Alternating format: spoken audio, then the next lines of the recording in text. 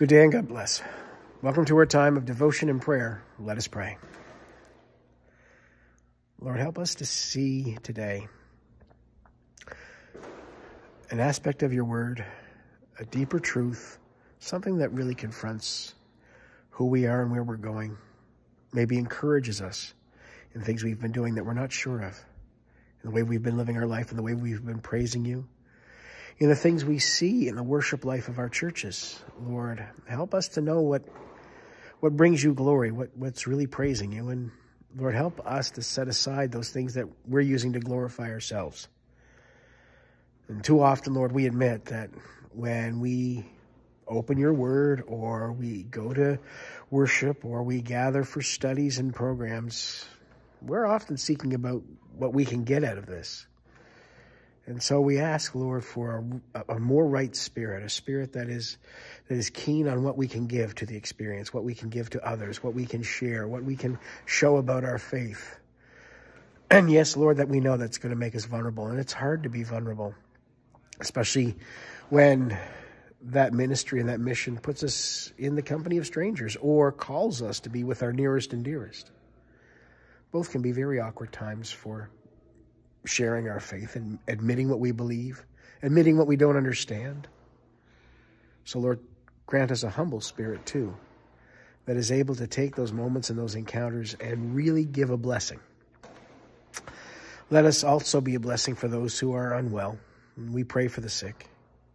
We pray for those who are struggling with their life's conditions. We pray for those who are poor and are too proud to allow people to praise you by receiving and sharing and help that is given. Lord, bless and watch over them to do what is right, to be what is right, in helping us serve together and reminding us that as long as there are people that are struggling, our communities will falter. Our congregations will struggle to realize their potential. Lord, if we're not addressing people's needs and not really caring and engaging them where they're at. And so, Lord, help us not to be judgmental about things that the rest of the world judges and puts down. But grant us mercy and grant us grace to offer mercy and to offer grace, that all we say and do will honor, glorify, and praise you. This in Christ we pray. Amen. And turning in God's word today, we turn to the book of Obadiah in its first chapter and reading at verse 7. All your allies will force you to the border. Your friends will deceive and overpower you. And those who eat your bread will set a trap for you, but you will not detect it. Oh, that's a harsh thing to hear.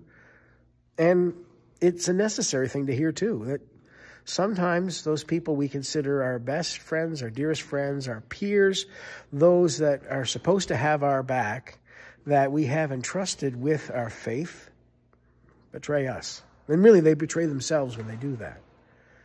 They betray the faith themselves. And we are left in a vulnerable situation. We are left without the resources we shared with them. We feel overpowered. We might be marginalized. We may be persecuted. And it's not the kind of persecution that might lead to death or prison, but it is a persecution, certainly among friends, especially when it's family and those who are dearest to us.